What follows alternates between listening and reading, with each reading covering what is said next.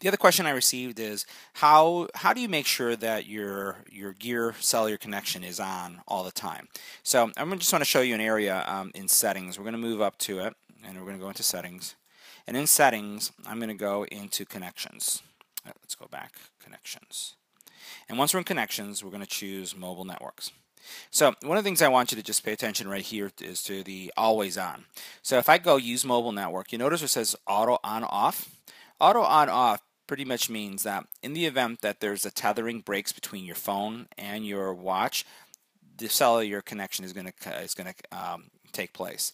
Always on means regardless if you're connected or not, your phone, or in this case your watch, is always going to have the cell connected. That means that since this has an independent number, you could be receiving a phone call on your cell phone, like I have here, or you could be receiving a phone call on your watch.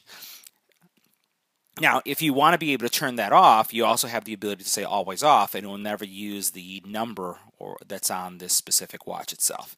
So that's how you turn it on. The other thing that you could do is you could, if you have like this feature auto on and auto off on or selected, you could just disable Bluetooth, and then that way what will happen is it will all automatically renew the cellular connection. But that's again another way to do it.